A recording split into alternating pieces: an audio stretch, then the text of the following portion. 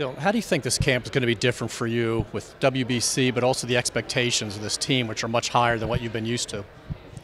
I think everybody is just looking forward to taking it up a notch.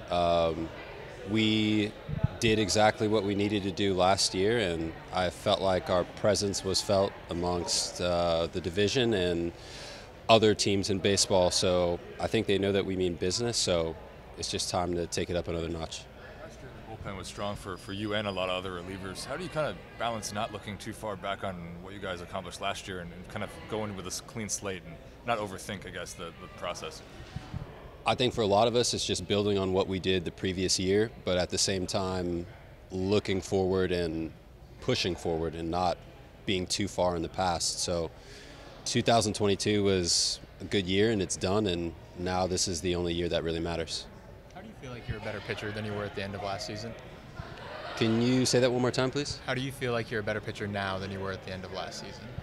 I think my foundation is a little bit more solidified. I think as you get further along in your career, there's certain boxes that you're able to check off, and you don't need to revisit those same skills or movement patterns quite as much. They just kind of become ingrained, I guess. So as far as that goes, I'm doing better with the foundation of my delivery. How excited are you for the WBC?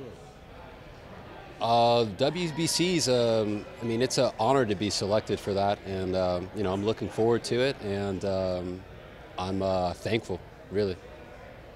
What do you think having Mike back in the bullpen is going to do for you guys as a group?